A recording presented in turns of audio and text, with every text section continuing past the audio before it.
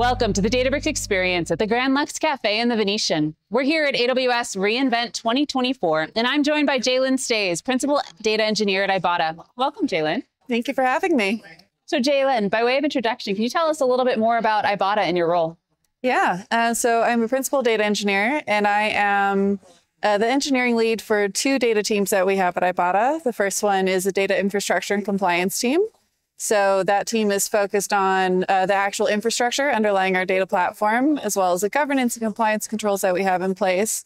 The other team is the data enablement engineering team. So they are focused on building tools that help our analytics and engineering stakeholders interact with the data platform effectively. We're here at AWS reInvent.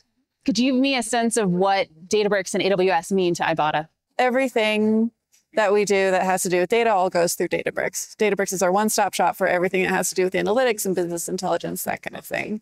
The rest of our platform, Ibotta, like the service layer, is also hosted exclusively in AWS. So both of those platforms are extremely important to us as a company. So Jaylyn, what would you say to other principal data engineers or platform owners that they should think about to really take advantage of the data and AI landscape and the opportunities for their companies? Take some time to play around in the feature set. For me personally, the thing that I get most excited about with Databricks is that you get everything you need all in one place. So it's this huge suite of cool and interesting and valuable tools. It's a really broad portfolio. And if you're coming from a less sophisticated platform, your inclination may be to do things the hard way, especially if you're migrating. You might, at least my inclination is to do things the hard way. So with those investments in AWS and Databricks, give me a sense of the scale of Ibotta from maybe some of the technical capabilities, but also just the services that you offer to the market. So we have around 50 million users total. Yeah, so we've grown a lot over the last several years since I've been there. We work with about 2,700 brands. So Ibotta works with some of the biggest retailers that you've heard of here in the United States. So that includes Walmart, includes Dollar General, and a number of other partners that we have in our portfolio for the Ibotta Performance Network, which is how we serve loyalty rewards to customers of those retailers. So some very big names in our portfolio, and that means that we have a lot of big data coming into our platform as well. Everything that we do is driven by decisions that we derive from the analytics platforms. So what that means is the scale of our data platform is pretty big. So we have in and around 400 pipelines that run every day. So thinking about those projects and the business challenges you get to solve, what are some examples of maybe a workload that you have in production that's able to allow you to address those problems? Yeah, absolutely. So some of our machine learning workloads that are really prominent in our portfolio are personalization capabilities. So the ability to deliver the right offers to the right audience at the right time. So this makes for a much better experience for our users, and that they get to see something that is custom for them and feels really snappy and feels really relevant to them.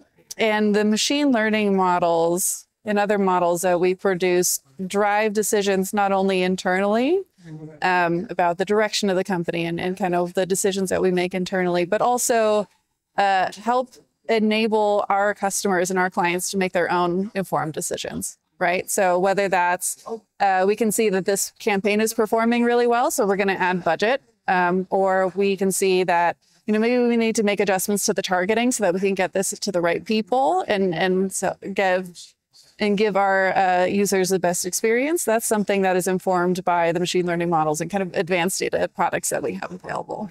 Awesome. Yeah. What about on either maybe some of the governance side of the house or some of the more traditional analytics side? How have you seen Databricks providing business impact? Unity Catalog is really unique in that it's a one-stop shop for not only managing the tables, but also managing the governance and observing changes in the data platform across the entire thing in one cohesive place. This is really, really important for us as a team or set of teams that's trying to manage a multi-petabyte data lake. There's a lot of things. There's a lot of moving parts. There's a lot of things to manage. There's a lot of people involved. And so being able to see all of those changes in a nice organized way that we can manage through an API or infrastructure as code, that makes life a lot better for us. And I don't think that we would be able to do that without the capabilities that Databricks provides for us. Sounds helpful. And you've got thousands and thousands of pipelines. Yes. So looking ahead, 2025 is around the corner. What's in Ibotta's plans? What are you excited about, or what are you testing now to be ready for next year? Honestly, my favorite thing is just getting to work on really challenging problems with really smart people. So Ibotta is innovating really quickly, and we have been working on developing some really cutting edge features and functionalities to serve our customers better, but also to serve our clients better. And we're doing that using the power of LLMs and AI and machine learning and all those kind of like advanced data handling capabilities. We've invested really heavily in that. And as somebody who specializes and has built my career around really cool data stuff, this is very exciting for me. I get to participate in these like really exciting and innovative projects that mean I get to have a really tangible and outsized impact on the direction of the company and the success of what we're trying to build. So that's pretty cool. One of our biggest initiatives is we are trying to introduce to the industry a new way of measuring the impact and performance of an ad campaign. It's just really difficult to measure what kind of impact you're actually getting. So we think that we have a solution for that, and it's data-driven, and it involves a lot of AI and predictive analytics and all these really cool and interesting things that we're doing at Databricks. Well, Jaylyn, thank you so much for sitting down and chatting with me today. Thank you.